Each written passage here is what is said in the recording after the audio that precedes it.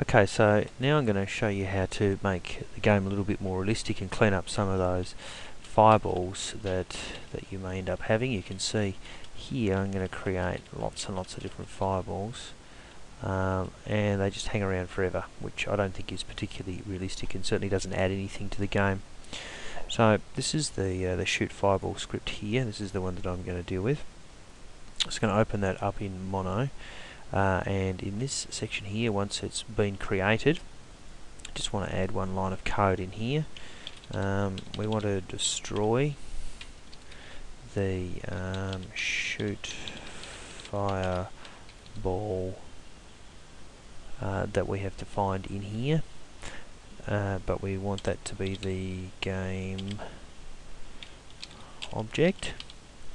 And then if I put comma and then a number, that refers to the number of seconds that it will live for. So I've got 5 there, so the fireball now will live for 5 seconds.